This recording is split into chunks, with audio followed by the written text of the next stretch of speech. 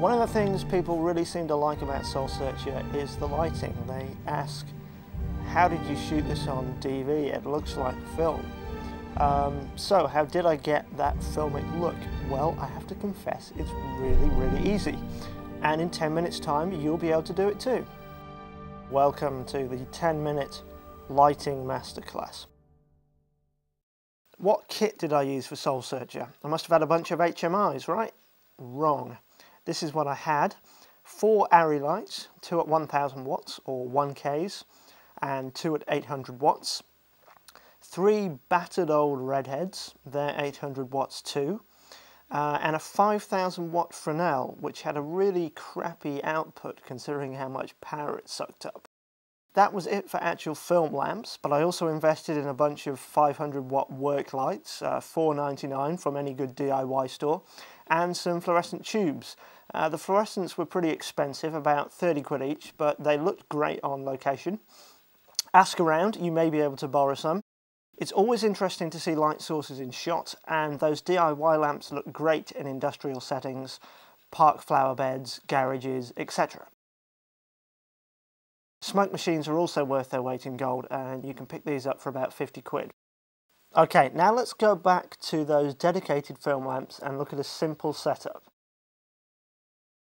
Many books and courses on lighting will talk about a 3-point lighting setup, which is where you have a key light, more or less in front of the subject, a backlight providing rim light, and a fill light filling in the shadows on the face. The lamps are all around head height or just above. So that's how to light someone if you're shooting EastEnders. What you want to do if you're shooting a movie is turn off the fill. Instantly looks more moody. Bring the backlight in closer and it looks even better. This is essentially how I lit the whole of Soul Searcher. Here the key light and the backlight are both off the left of frame. Here the key is way out to the left behind the fence and the backlight is off right. Here the backlight is off left, so directly behind Gary there, and the key is off right inside the cafe. Here the key is off left and the backlight off right. Rain really needs backlight or it just won't show up. Here I'm using 2 backlights, one off to each side, plus of course the key quite near to the camera, and a 4th lamp which is trained on the back wall. Here I've got 2 backlights and a red gelled key which is off to the left. Notice how I'm putting fairy lights and all kinds of light sources in the background to make it more interesting. Here I've got 2 backlights and no key, but an additional lamp on the background. One thing to look out for is exposure. Err on the side of too dark, because when highlights blow out on DV they look really bad.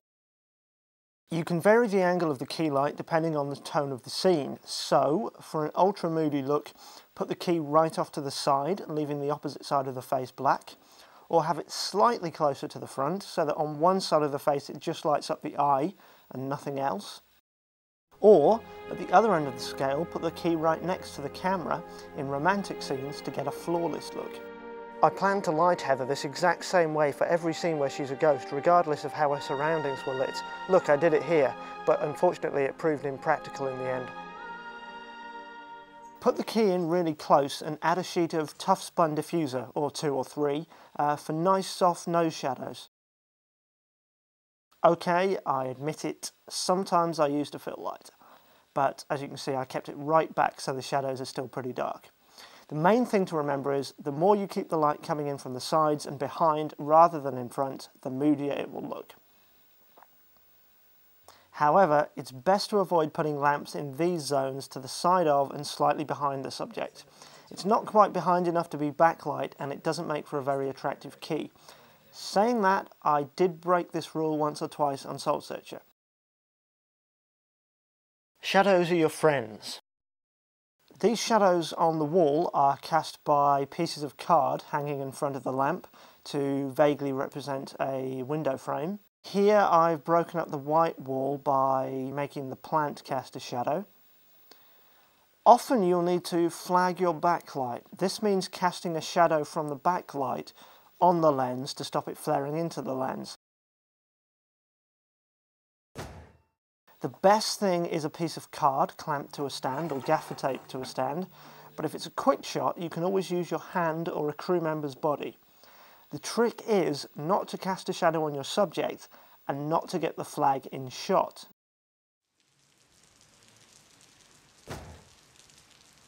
Yes, moving swiftly on. Here's a great setup you can use for dialogue scenes between two characters using just 2 lamps. It's essentially the same as my 2-point setup, but arranged around 2 people and accommodating to 3 obvious camera angles that you would shoot a scene like this from. So the 2-shot, close-up A and close-up B. Each lamp acts as the backlight for one subject's close-up and the key light for the other. And in the 2-shot, you get backlight coming in from both sides, leaving the near side of the subjects in moody darkness. Don't be afraid of coloured lighting, but make sure you plan out a colour scheme beforehand, because you don't want it to look like a school disco with multicoloured light coming from all directions. For Soul Searcher, I chose a fire and ice colour scheme, with reds creeping in as the film progresses. It's also carried through into the costumes and production design.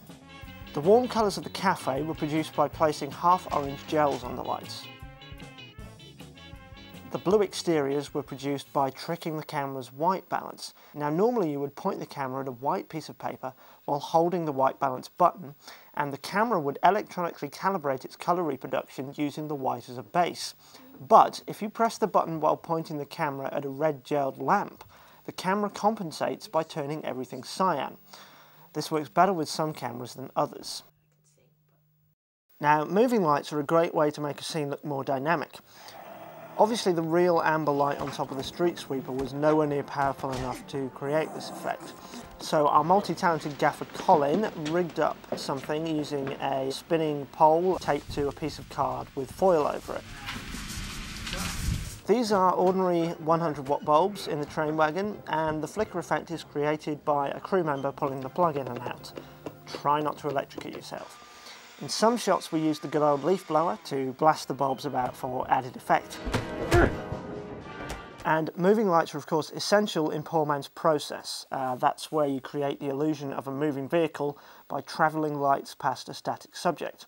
Or, as we did for the entire train sequence, wave a piece of card past your key lamp in a windmill fashion. And don't forget to shake the camera a lot. A couple of scenes in Soul Searcher I approached by lighting the location, then blocking the action so the actors were always lit sufficiently. Dante's Lair was lit this way, with ARRI lamps throwing shafts of light through the windows, and fluorescent tubes dotted about. The smoke adds depth and texture, but it needs wafting a lot to get the right look.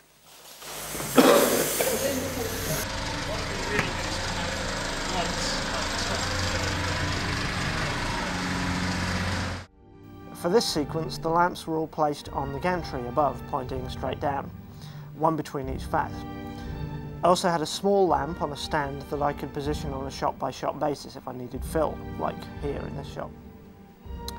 The car park I barely lit at all, left the overhead fluorescence to do most of the work, but here Joe's lit by a redhead, then he turns, and now he's lit by an overhead tube.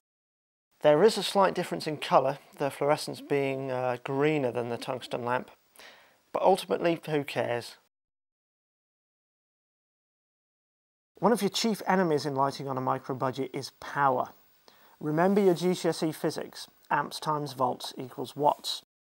So, an ordinary 13 amp socket on a 240 volt British ring main gives you 3,120 watts, which is enough for 3 redheads and a DIY lamp, say. Try plugging in 4 redheads and something like this will happen. What's going on is the lights all suddenly went off. Nothing's tripped on the generator. We think it's probably a fuse in the extension lead. I've got to get some gaffer tape to sort it out. We melted a plug while shooting at Dante's Lair and had to gaffer tape it up so we could finish the night's filming.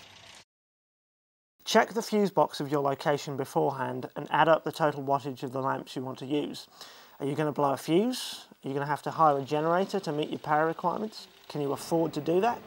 Do you have the right plugs for the generator sockets? My final tip is buy lots of extension leads. It's a law of the universe that you'll always need one more extension lead than you actually have. Okay, your 10 minutes is up.